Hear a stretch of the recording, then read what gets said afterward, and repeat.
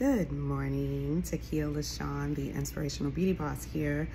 And I am up having my usual cup of hot ginger and lemon tea and sat down to get my study in the Word.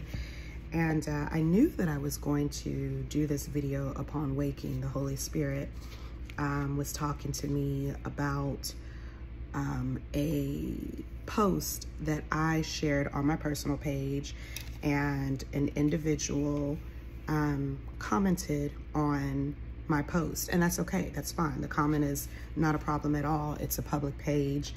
Our posts at times are going to ignite or inspire or encourage conversation or communication, and so that's 100% okay. That's what the posts are shared for. They're also shared to express my personal faith, as well as the reality of my faith. And I got a comment post last night that initially, I'll be honest, initially I was offended by it because I'm human. I was offended by it, not for necessarily what was said, but because I was trying to, in my humanality, that's not a word, but I'm gonna make it a word, in my humanality, trying to understand what the purpose and point of the comment was. Because the individual that commented, and that's what I'm making the video for, I'm going to use this opportunity. This is what the Holy Spirit told me. He said, use it as a teachable moment.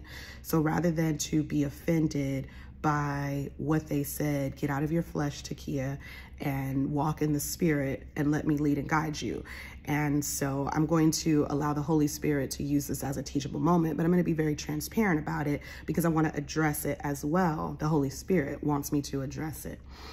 So the offense came because, again, I was trying to understand what the purpose and the point of the comment was, because it was very contradictory to what I had actually said. So I wasn't sure if I was to take it as a challenge to what I was saying, my personal faith, or if I was to take it as correction to my personal faith.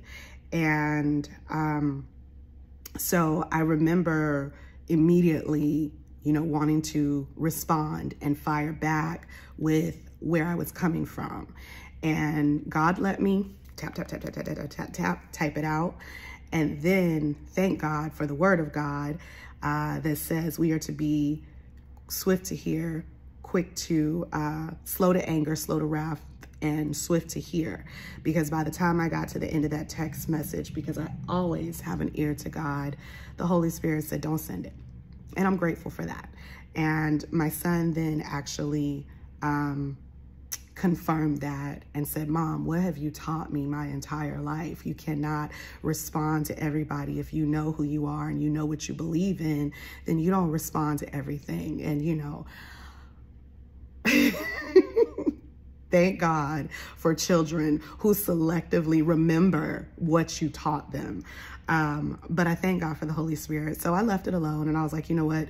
You're right. I'm not going to respond. But let me tell you why I know offense began to rise up, was because this individual in particular, they seem to only interject at certain times when I am speaking from a very personal place. And we had a private conversation about our different views on the giftings of God. And I do believe I did an excellent job of allowing the Holy Spirit to lead me on my communication in a private platform with this individual. And I said, hey, I believe what the Word of God says, and you believe what you feel the Word of God says.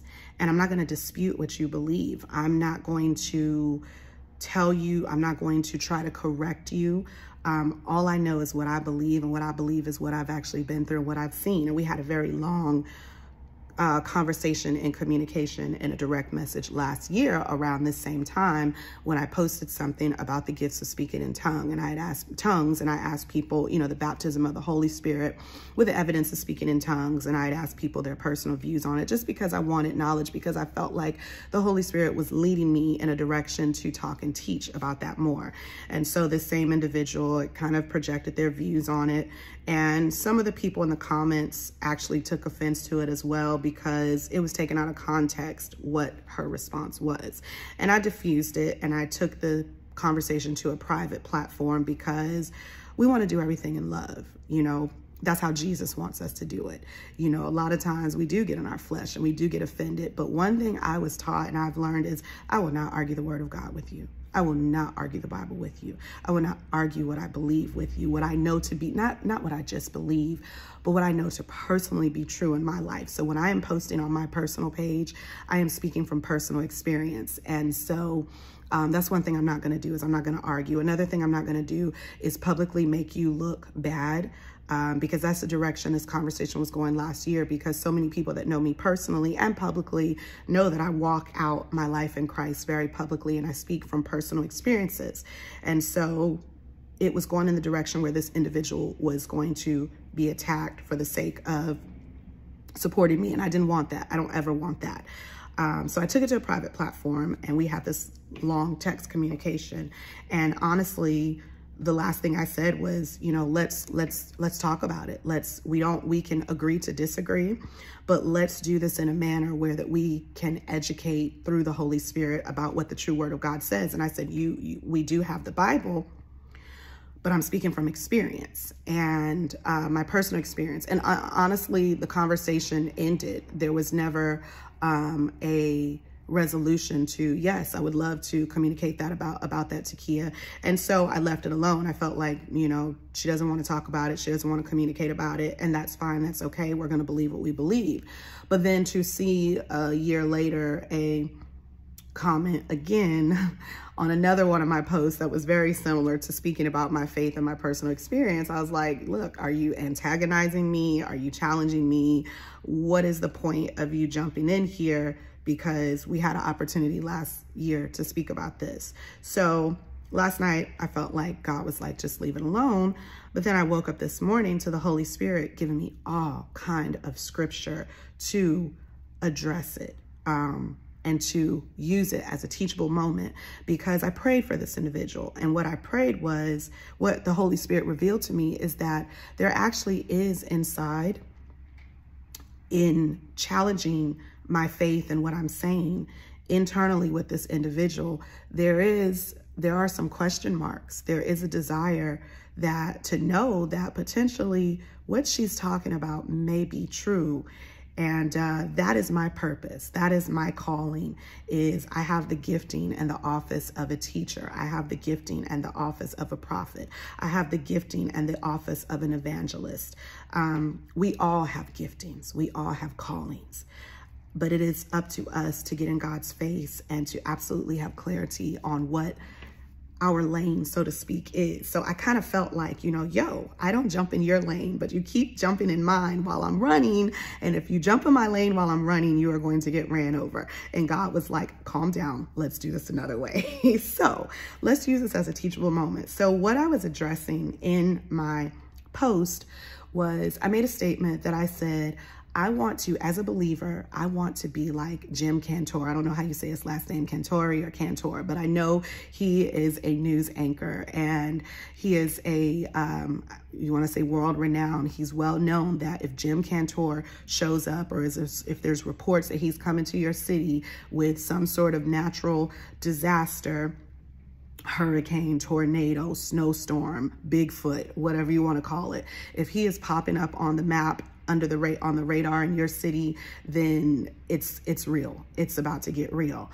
And I mention that because in South Carolina, where I'm not at right now, but where my business is and family and friends, and where I do a lot of building, and my calling and my territory for kingdom purpose is there. I know that we just experienced the the aftermath and the outskirts of Hurricane Ian. And I know that someone had posted that Jim Cantor was on his way to Beaufort this past week when that happened. So that was huge. So my referencing that as a believer was to say that, you know, when someone who, and I don't know if he's a believer or not, that's not what this is about, but let's just say hypothetically, we don't know if he is. The point I'm making is that myself as a believer, as a follower of Christ, as one who walks this earth in the name of Jesus for his sake, I want to be known like that. And when I say I am referencing Jesus Christ. The word of God says that we were created in the image of God, that we have been given all power and authority, that Jesus gave us the keys of the kingdom. I'm going to spit out a lot of scripture here. And what I will do is I will edit this and I will go back and I will put every scripture on here, because the Holy Spirit just gave me so much scripture to address this comment and just to teach. So when Jim Cantor shows up, you know that he's coming to report on a massive situation. What I was saying was, as believers, we should be able to show up in a region, in a territory, in a zone, in a city, in a place, in a school where we have mass shootings going on, where we have politics tearing us apart, where we have death walking through situations, where we have war-torn places, where we have abuse and neglect and trauma and all kind of things going on. But as believers, we have been given power and authority that when we walk on the scene, it should be known by the gates of hell. That's what the word of God says. The gates of hell should not prevail. That when we walk on the scene with the power and in the name and the authority of Jesus Christ, we have, according to Luke 10:19, been given power and authority to tread on serpents and scorpions and over all power of the enemy. I referenced in my post that when I walk on the scene, which means Jesus is in me, because the word of God says the same spirit that raised Jesus from the dead is in me. So if the same spirit that raised Jesus from the dead is in me, and I've accepted Jesus Christ as my Lord and Savior, according to Romans 8, 9, and 10, or 9, I'll get the right one. Romans 10, 8, and 9, I believe it is. The same spirit that lives in me. When I go on the scene, if the Lord says, Takia, I can use you to lay hands, to rebuke death. I can use you to speak life. Because the word of God also says that the power of life and death is in our tongues. So I was very clear. I wasn't mixing my words when I wrote the post and said that God has used me to raise the dead. My children, both of them, I've been in rooms where I've seen my children. My daughter slit her wrist. My son stopped breathing on the OR table. Life left his body, and the Lord used me to speak a word, and I watched life come back into his body. Now, I said in my post, I don't talk about these things publicly enough, because sometimes I just write and I throw them out there. And if you don't believe, you won't believe. But Jesus also said there were times in the Bible when he walked into rooms to raise that young woman from the dead. He said, Talitha kum, my daughter, arise. But before he did that, he had to put people out with their unbelief. Those people knew Jesus. They saw Jesus. They knew him as the Messiah and as the healer. But when they had the opportunity to see it, they didn't believe it. The word of God also says, who is it? I believe it was the centurion whose child laid sick. And he said, you know, Jesus, if you speak thy word only, if you can, he'll be healed. But help mine unbelief. So the problem here is not the fact that I believe that Jesus can use me to lay hands and speak life and raise. The problem here is that enough believers don't recognize the authority and the power that we have to walk in his will and in his word, and the unbelief needs to be helped. I posted and I talked about when we show up on the scene, we should be seeing lives healed, souls saved. That's what the word of God says. The word says that he who wins souls must be wise. The word of God says that These signs shall follow them that believe. They shall lay hands on the sick, and the sick shall recover. They shall speak with new tongues. They shall cast out demons. I'm not speaking just because of what I read in the word, but trust, I read in the word. I read it, I devour it, I breathe it, I believe it, I go to it. But I am also speaking from experience, because every last one of those things God has used me to do, to cast out demonic forces. I've dealt with this in my home. I've dealt with this in ministry. I've dealt with this in the world. I've seen demons cast out. Does that mean I saw devils come out with horns? No. Dear God, no, I don't want to see that. However, if the Lord chooses to use me to deal with that, I will, because my faith is as such. So when I was talking about my post, I was talking about my faith. My faith. But I talk about my faith because the word of God says in Revelations 12 and 11, I believe it is, that we've overcome by the blood of the Lamb and the word of our testimony. How do we teach others to overcome? We show them what we've already dealt with in experience. I am an experiential believer. I walk by faith and not just by sight. But I use what I've gone through to teach others. What else did I talk about, Holy Spirit? Because I want you to take your time with this, because again, we're going to use this as a teachable moment.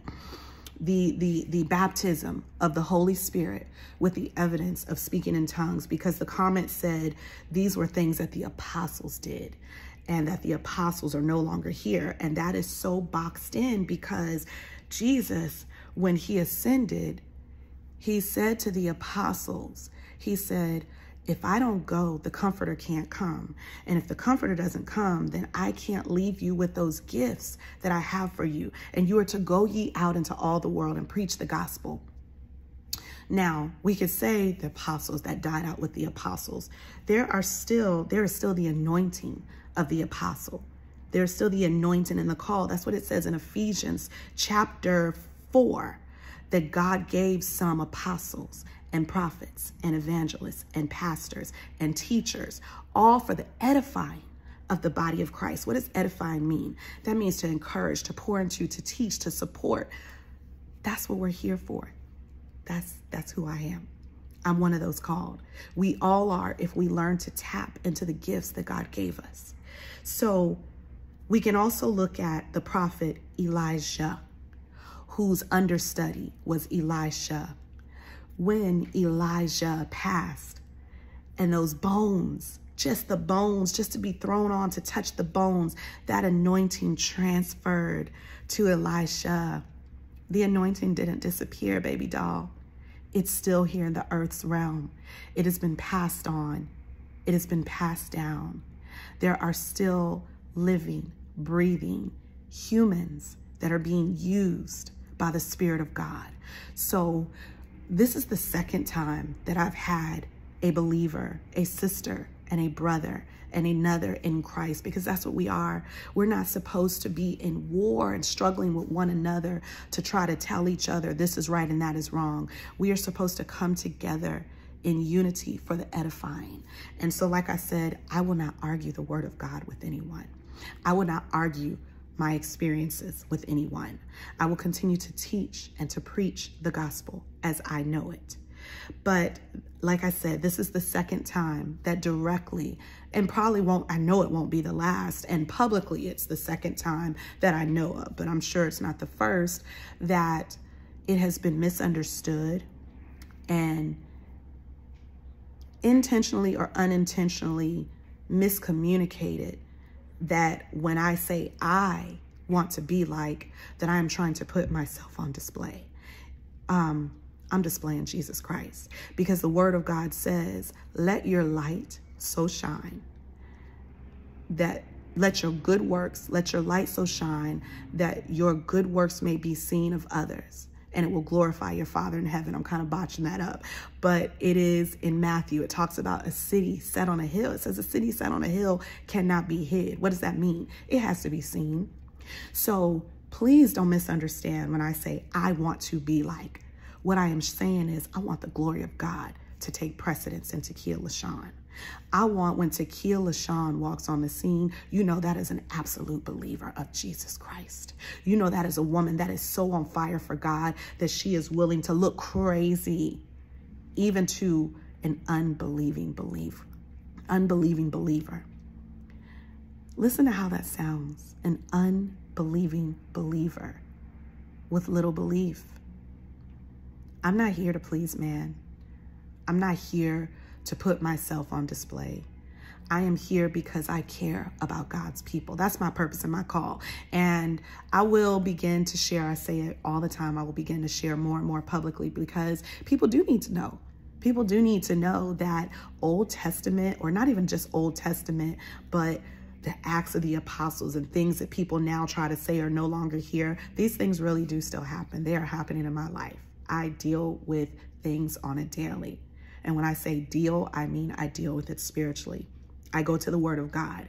I speak God's word. I stand in my authority. I walk in my authority. I have an ear. This is one thing I had to learn also. I said it to my spiritual mentor the other day.